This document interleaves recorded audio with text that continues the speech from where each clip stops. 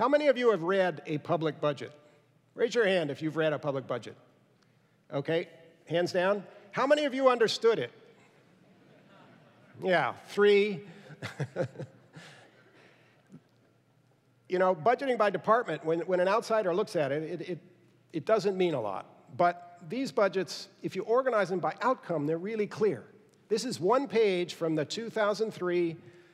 the budget passed in 2003 by Washington State on healthcare. It summarizes their major decisions. There were pages behind this with other smaller programs, but this is the big ones. Here's what we could afford to produce better health. Here are the big decisions we made we can't afford this year, which included recommending removing 60,000 people from health insurance. It was tough, 14% shortfall. But a citizen can read that page, and they understand the guts of what decisions their leaders are making. In 10 pages, a citizen can understand the basic decisions in the budget. They're totally transparent. So, what do you get? You get a balanced budget without gimmicks if you've done it honestly. You get all the energy focused on what to keep, not what to cut. It reverses that energy because the cuts are just what fall below the line. The real energy goes into what's most important, what would produce the best results. And again, you're focusing on results, not costs. If I'm a program manager, I know that last year's costs are irrelevant. Citizens don't care about my costs. They don't give a whit. They want results. If you do it right, you solicit more offers than you can fund so that you will automatically eliminate the lowest value things that your government does every year, just like a well-run business. You know, you folks find that lowest value, 5 to 10% every year, and do away with it so you can invest in R&D and innovation and what you need for the future. Government never does that, but it's built into this system. The politics of new investments change. Rather than squeezing them in after everything else has been funded, they just get ranked, and if they're promising, they're ranked high, so they're on a level playing field. The politics of special interests changes a little. In Washington State, the budget included a recommendation. Well, let me back up. The citizens had passed a referendum or initiative saying to reduce class sizes and another to increase teacher pay. And the education team looked at it, and the research says neither of those, at the level they were talking about, impacts student achievement. So they said, we're going to spend new money to do something that doesn't work while we cut old things that we know work. Doesn't make sense.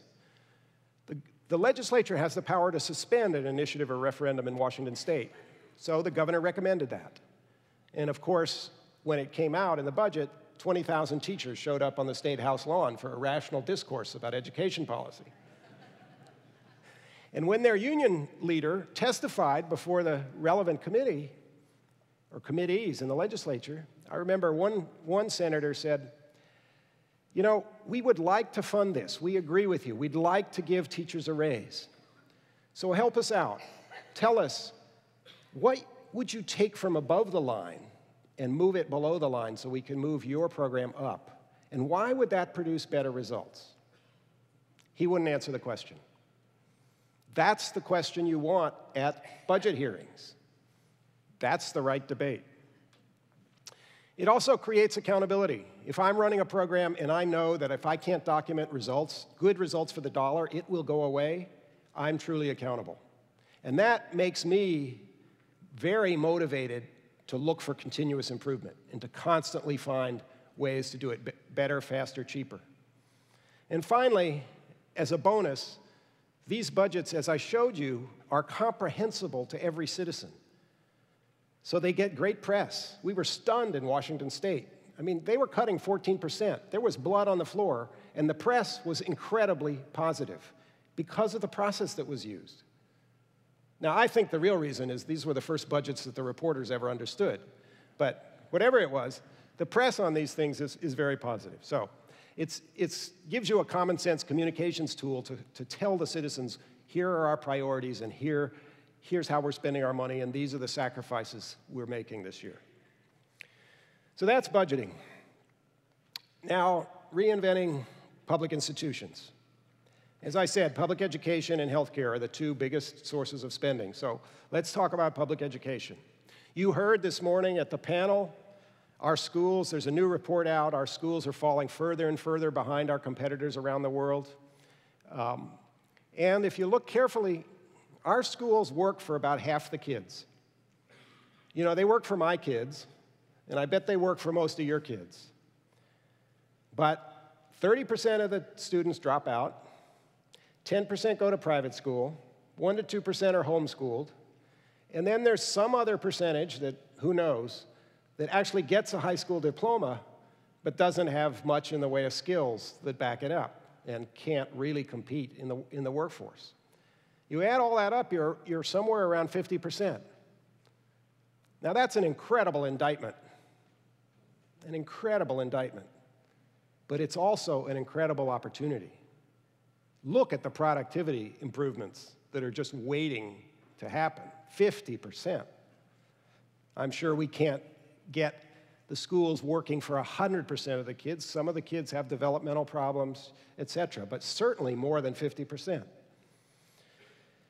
So I believe that for those other 50%, the key is different models of schools. Because, again, my kids did fine sitting at a desk in a row, using books, hearing lectures, taking information in, putting it back out on tests, writing papers. My kids can do that. But not all kids do well that way. Kids learn in lots of different ways. Some kids are experiential learners, and they need to be doing things to learn.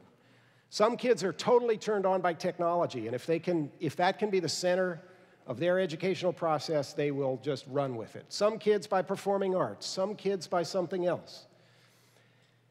Then there are kids who come to school without motivation. I have a very good friend named Doug Ross who runs 4 charter schools in inner-city Detroit. And before he started the first one, he did a year of research.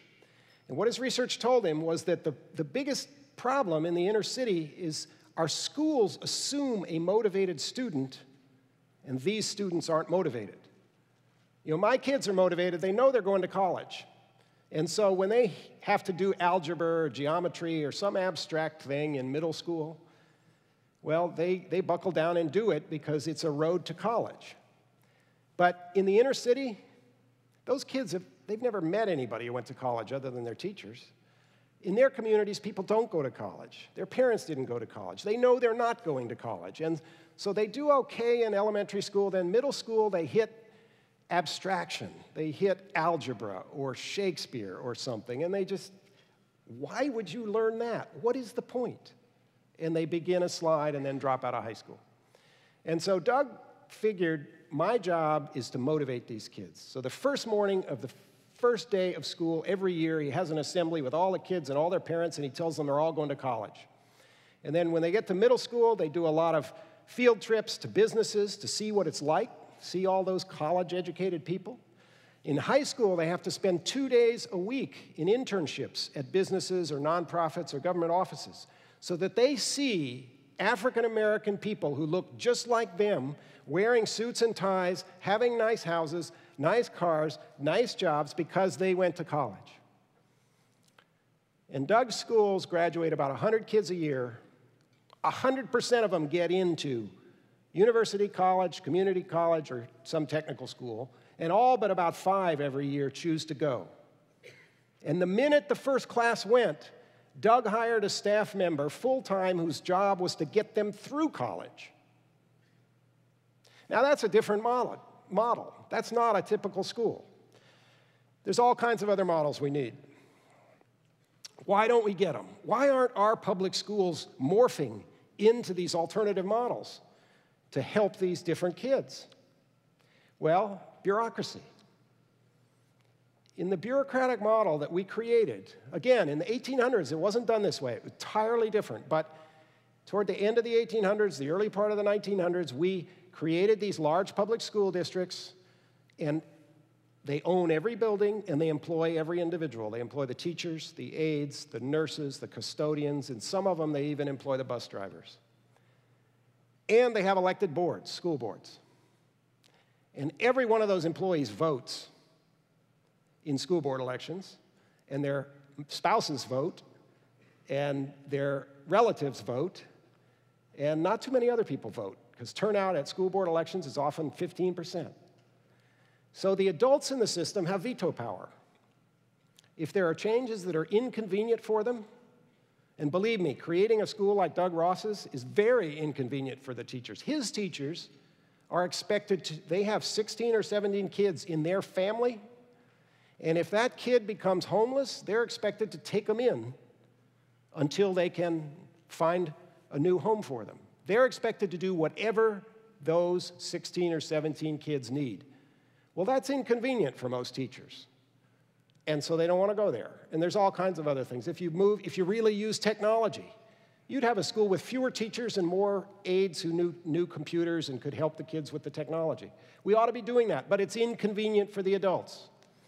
So it doesn't happen. So how do we create enough urgency that it will? Not with money, because the money's not there. We have to find another source of urgency. And other states have used customer choice. I live in Massachusetts. Our students do the best in the country on national tests, which we're very proud of. There's many reasons, most important of which is we have a lot of college-educated parents. It's socioeconomic. But in about 1993, we passed a big education reform bill, and it created public school choice statewide with the dollars following the child, and it created charter schools. I think we were the second or third state to do that. And it created some competition within the system. It made schools accountable to their customers. If I'm a principal and I know that you folks can all, if you're unhappy, take your kids elsewhere, and the money leaves with them, I'm going to listen very carefully to what you want, just like a business does in a competitive marketplace. The key is to create lots of choices. We haven't done enough of that in Massachusetts. And the easiest way to do that is charter schools, but there's lots of other models. There's magnet schools and all kinds of other ways to create different models, different choices for kids. Then to commit to closing the ones that don't work, so that every teacher knows if we're not producing results, my job is at risk. So I'd better do whatever I have to do to work with the principal to improve results in this building. You need to create enough alternatives so that it's open entry in a market, so there's enough places, enough seats for the kids to move to. If you don't have enough seats, then in a choice system, you don't get much movement. But the academic studies of this say that once a school or district loses 3 to 5% of its students and money, the typical leader wakes up and starts to make changes because that's enough. And you all understand that. Your revenues go down 3 to 5%, you pay attention. Imagine, if you will, and this is not something Oregon's going to do tomorrow, but just imagine with me. Leave the old paradigm and imagine a district which didn't employ any teachers or aides or custodians, a district that only contracted with operators, that's what a charter is, it's a contract, to run schools. And imagine that every 3 to 5 years, the performance contract, the charter ended, and if the school hadn't delivered the results that it promised in that performance contract, it was not renewed. And there was an open competition for that building, and every other operator could bid to operate a program in that building. Imagine that.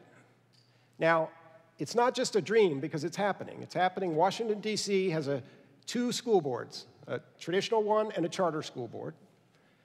And in Louisiana, there is a state recovery school district that was created before Katrina, but when Katrina wiped out New Orleans schools, the recovery school district started creating charter schools. And now most schools in New Orleans are charter schools. Before Katrina, New Orleans had the worst public schools probably in the country. Dismal. They're now improving rapidly. Test scores every spring, the test scores are going up. There's a lot of innovation, a lot of ferment. Teach for America kids are flocking to New Orleans to teach in these schools. And there's a lot of excitement about public education in New Orleans. So